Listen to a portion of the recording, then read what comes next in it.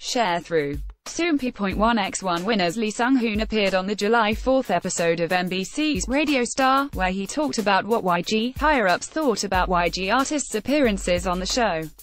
See also, winners Lee Seung Hoon reveals he dated a top celeb, gives 3 tips for dating stars. Hyun first brought up Bobby's appearance on Radio Star, and a rumor that the icon member had been blacklisted by YG.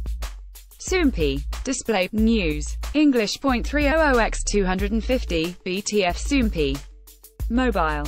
English. 300x250, ATF. Lee Seung Hoon said, Bobby had said a lot of things that seemed like he was dissing YG, and the executives at YG at the time had talked about whether or not Bobby had gone too far.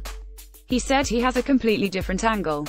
From the beginning, I've always praised YG, and I know to be thankful to Yang Hyun-suk. Quote, MC Kim Ji UK Jin also brought up a rumor that Yang Hyun-suk is keeping a close eye on Kim Gura. Lee Seung Hoon explained that it was because every time a winner member appeared on Radio Star, Kim Gura asked about Nam Tae-hyun, to which the MC said he only asked twice. Because you kept bringing it up, said Lee Seung Hoon. Yang Hyun-suk was quite uncomfortable while watching. He continued, for us, it's not a big deal to talk about it since we're directly involved, but it's kind of like a married couple. When a married couple divorces, the couple is okay, but the children are the ones that are hurt the most, indirectly putting Kim Gura, who divorced his wife in 2015, on blast. Lee Seung Hoon said that for him, the fans are like the kids in a divorce, getting hurt every time the matter is brought up again, and that it makes him sad when that happens.